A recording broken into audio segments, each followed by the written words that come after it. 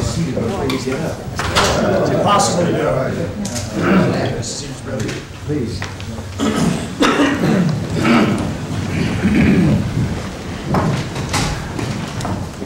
Well, I'm just going to speak for a few minutes and have a little dialogue here, and then turn you over to some others here because they aimed me in another place also.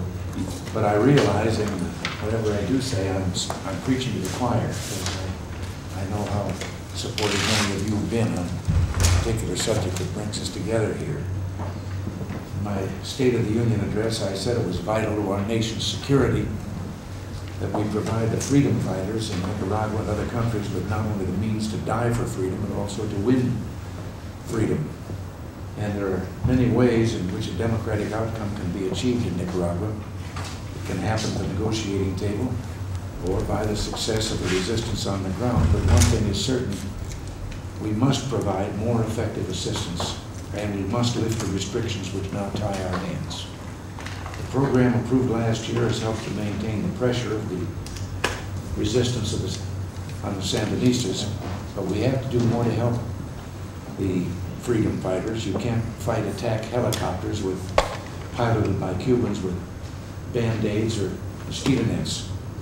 And as you'll hear from Bill and Cap and George, it's not just a question of giving more assistance and resuming military assistance. It's also very important to give the resistance fighters the training, advice, and also the intelligence information that they need. We've been consulting closely with many of you about what kind of assistance proposal to send to Congress.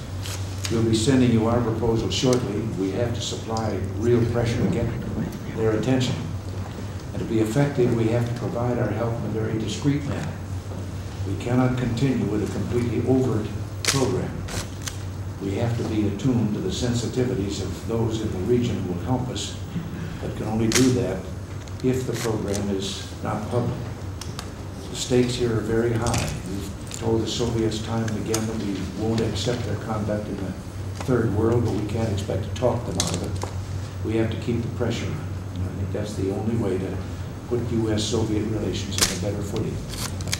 Between now and the next time I see General Secretary Gorbachev, this is the message I want him to get. But that's enough of the monologue here. Now I have a few minutes here. We can have an exchange, and then, as I say, I'm going to have to run, but I'll put you